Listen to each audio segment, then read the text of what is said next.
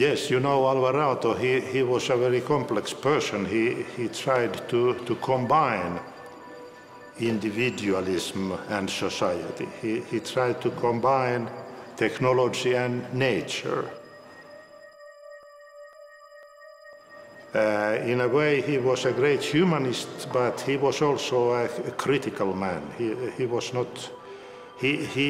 did not trust in our society, the technocratical society nowadays.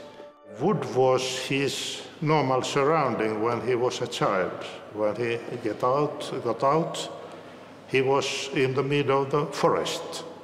So wood was very normal. The old people, they did anything from wood.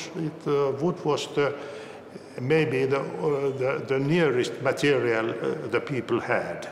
The small houses were built of wood, and they used wood in heating. People liked the forest. That's his background, so to say. That's quite normal in Finland, but maybe not so normal here. I think he has quite much to teach us because he was aware of the forces of the nature and also the conflicts between the technological society and nature. He was very aware of the conflicts. In all of his works, he tried to have the naturalness as a principle. And also he tried to build in time, using time.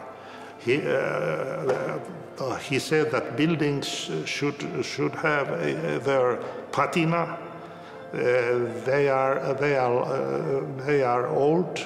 When they are old, they have their patina, and that gives a certain pondus.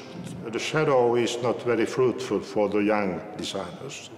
It's too strong, so to say. But on the other hand, if they can come over this jealousy, so to say, and to build on Aalto's heritage, then the shadow is very fruitful.